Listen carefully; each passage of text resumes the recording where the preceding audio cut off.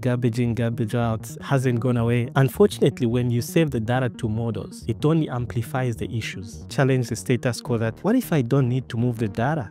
What if the data could just stay where it is and I still get the same outcome? What's the point of data movement if you can still get the same results? So right now, we've seen how AI is evolving and the integration toolings that are coming up. I mean, Anthropic have released model context protocol, which allows you to integrate, and you can grab context through that, save it to a foundation model, and then orchestrate the results. You get the same outcome. Guess what? The end user doesn't see all that. It's the abstraction. But what you just did was you saved your business on costs, and you've shortened the turnaround time, you've shortened the data journey. So do you think the data migration at some point, would it be obsolete or? I don't think data migration will be a thing soon. If I'm allowed to make a prediction, there will be no need for data migration.